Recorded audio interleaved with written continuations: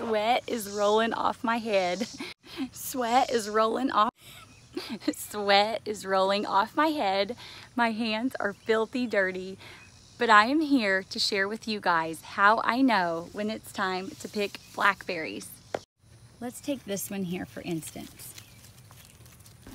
When I twist and pull gently, it comes off right in my hand. This blackberry does leave some juice on my finger. I know this one's perfect.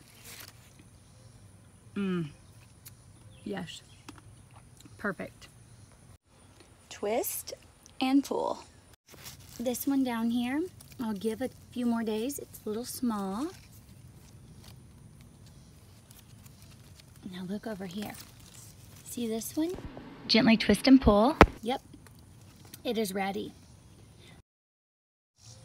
Obviously, these aren't ready because they are still red. Twist and pull. Yep, it is ready. My method of simply twisting and pulling, that's how I know when it's time to pick the delicious blackberries. Thanks for watching. Catch you next time.